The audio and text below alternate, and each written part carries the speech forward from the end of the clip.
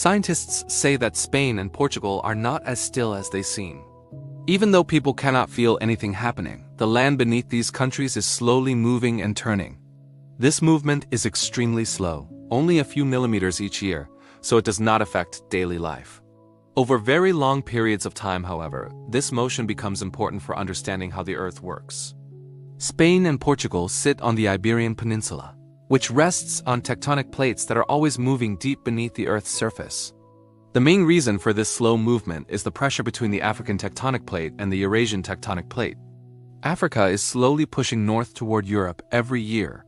In many parts of the world, this kind of pressure creates clear fault lines or places where one plate slides under another. In southern Europe, though, the situation is more complex.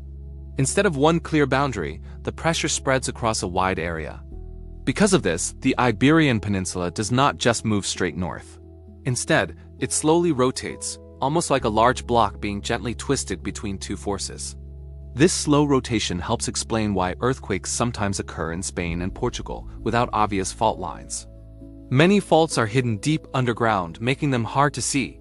While large earthquakes are rare, small ones happen more often than people realize. This research does not mean that Spain and Portugal are becoming more dangerous. The movement is very slow and harmless in everyday life. Instead, it helps scientists better understand where stress builds up in the Earth, improve earthquake studies, and remind us that our planet is always changing, even when it seems completely still.